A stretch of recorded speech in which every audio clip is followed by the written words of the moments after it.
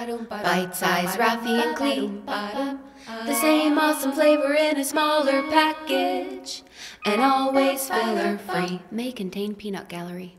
Hola, you amazing artist. It's time for another bite-sized video. Indeed. And today we have questions. I'm not knowing what the question is. So you just spring it on me. Okay. Spring it on me when you're ready. Here it comes, here it comes, here it comes. Okay. Our question comes from Upward. Upward. Hello, Upward. Hello. They asked, if you're just starting, would you still recommend putting your art out there even if it's not that good? Okay, so my question for you is, how do you know that it's not that good? And do you know that it's not that good because someone else told you that it's not that good?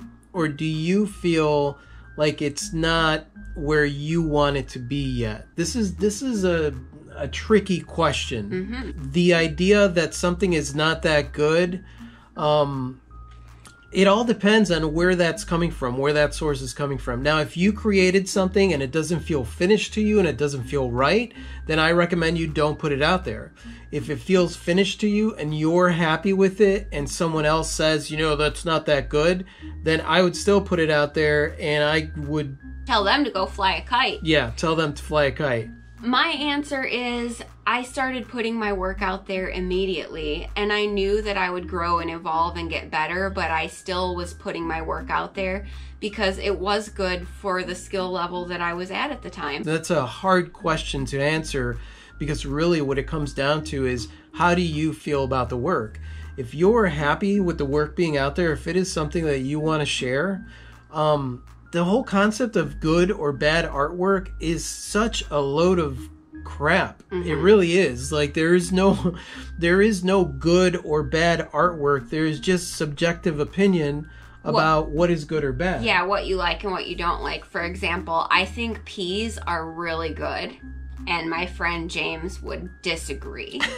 Food or anything else in life, whether it's artwork or anything else in life. What I mean is, taste is relative. Listen, there is always room for improvement when it comes to working on a piece of art. Every single work of art that I create that work, I look at it, and I'm happy with it, and it just feels finished to me.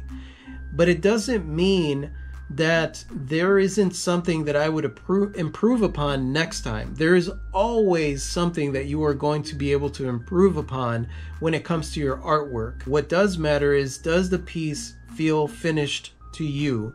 And if it feels finished to you and you're excited about putting it out there, then definitely put it out there.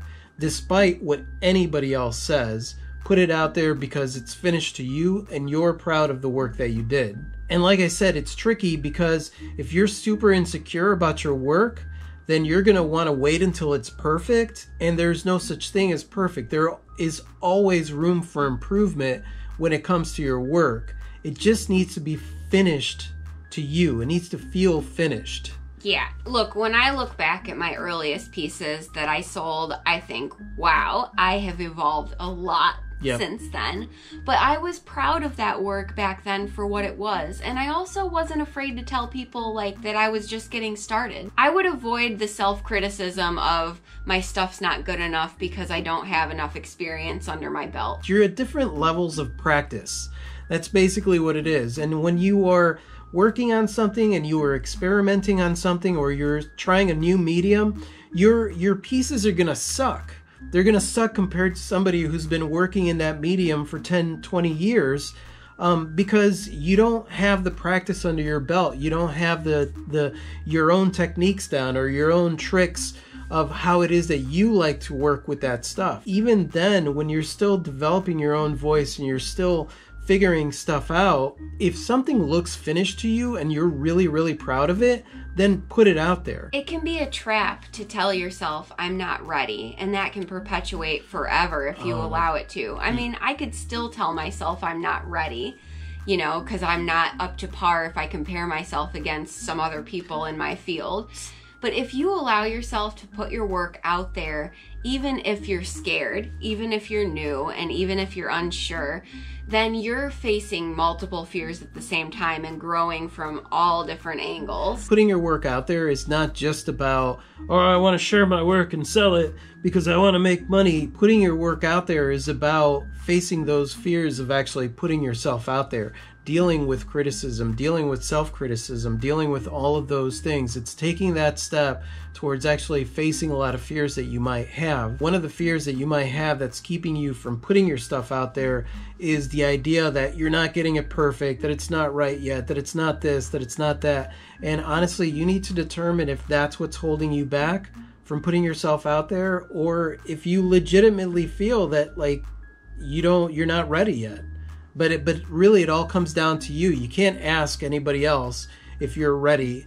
You need to determine that for yourself. So hopefully that helps give you some direction on that question. Yep. And thank you for the question. Upward and onward. Yeah. Yeah, that was cheesy. Yeah. And I would love to hear from you guys about putting your artwork out there and what it was like when you first put your artwork out there, and if this was something that you were facing. Because I know that it was something I was facing. I put off putting my stuff out there for a long time because I was afraid. Really, that's what it came down to. It didn't have anything to do with whether or not the art was good. It was just I was afraid. And thank you so much for watching, you guys. You guys are absolutely amazing. I totally adore you. And if you like this and you want to watch more like this, just click right over here to subscribe. And that's it. Say goodbye, Klee. Good day. Adios.